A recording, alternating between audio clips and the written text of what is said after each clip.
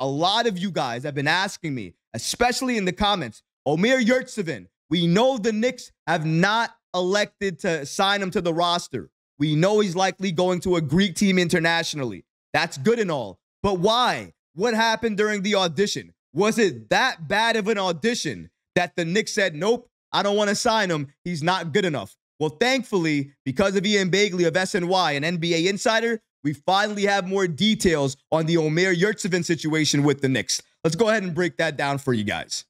Shout out to Ian Bagley for giving us the following information. According to him, Omer Yurtseven, I reached out to the Glasses for clarity, and Omer worked out for the Knicks as the Stein line stated. Workout was early July. New York made Omer an offer, but it wasn't something he would consider seriously. Panthikos, I think that's how you say it, which is the Greek team, and Omer sides are close on a deal, but nothing is done as of right now. So shout out to Ian Bagley for giving us that following information about Omer Yurtseven and why he didn't sign with the Knicks. So it does seem like even though he worked out for the Knicks liked something. They offered him a contract, but it wasn't something, it wasn't a contract that he wasn't ever going to really consider. What that likely means is it was either a partially guaranteed contract or a non-guaranteed deal. And if you're that type of guy, you're somebody who wants to go back into the NBA, you likely want a guaranteed deal or some type of guarantee that you're going to play significant minutes. The Knicks likely couldn't guarantee either of those things. Maybe they offered him a training camp invitation. And if that's the case, then you're not even guaranteed a role. You could play, you could do whatever you want. But if you don't do what you need to do in training camp, you may not get signed. And then at that point, maybe the offer from the international team is no longer on the table, and then you can't do nothing. You're not making any money, and you took a risk. You took a chance, but it didn't pay off. If that was the case, which it does sound like according to Ian Bagley, I can understand why Omer didn't take the offer and is looking like, he's going to sign with this international team in Greece. It makes a lot of sense because over there, he's going to get playing time. Maybe it's not the same amount of money as NBA level money, but it's still money. He's still going to get some type of money. He's still going to play doing something that he loves, and he's going to have an impact, a role on that team. Could the Knicks promise him an impact, a role? Could they promise him minutes besides maybe practice, even if he made the team?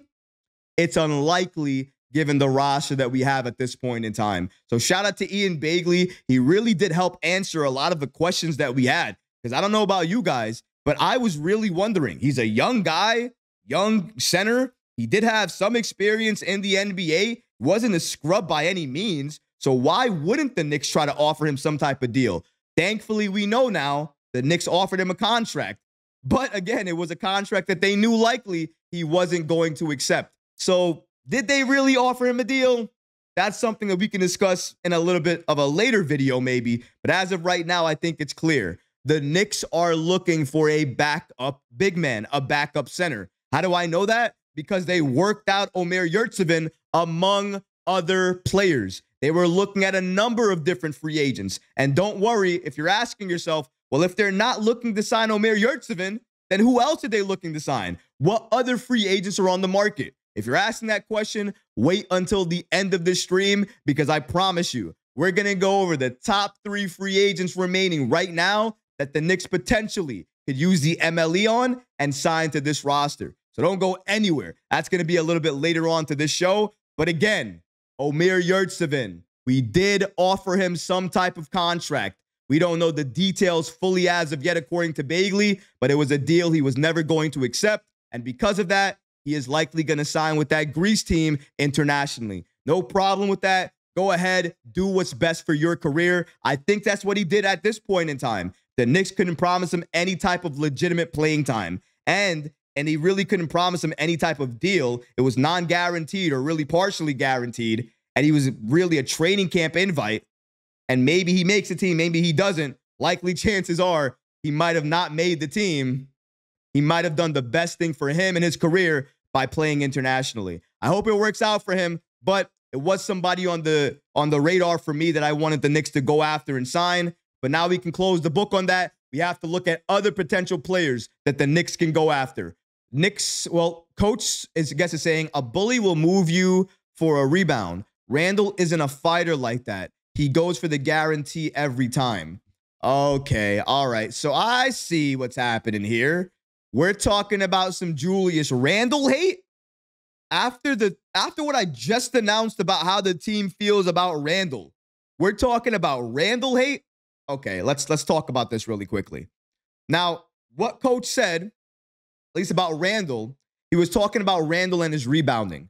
He was saying that Randle is an opportunistic rebounder, basically meaning that if it's easy work, Randle will grab the rebound. But if it is a lot of effort, Randle won't go ahead and grab that rebound. Now, let me say this. I understand where coach is coming from because there were certain times in certain moments during certain seasons. I remember Randle during those games. There are times where you want more from him on defense. And I think nobody in this audience would disagree that on certain plays, certain times, Julius Randle doesn't give you what you want him to give you on defense. It's okay to say that. Sometimes on rebounding as well, too. It's okay to say that. But if we're going to talk about that, can we talk about the times that he does? Can we talk about the times that he does play defense, that he does go in front of his man, that he does snatch the ball out of the air, that he does pass the ball uphill to somebody who's cutting, that he has that vision? Can we talk about that for a little bit? Because if we're going to talk about his faults and we're going to talk about the things he doesn't do well, then I expect the balance to be there too. So what things does he do well then? Because I can tell you one thing. When Julius Randle's passing that ball around all over and everybody's touching that ball, the Knicks are a more dangerous team. Nobody on the Knicks does that right now better than Randle, in my opinion. When Randle's on, especially on playmaking, he's probably one of the best we've ever seen. Nobody can argue that with me. You can talk defense till you're blue in the face. You can talk rebounding till you're blue in the face. But we can talk about that afflicting multiple players on the Knicks. That's just not solely Randle. Mitchell Robinson covers for a lot of people, doesn't he?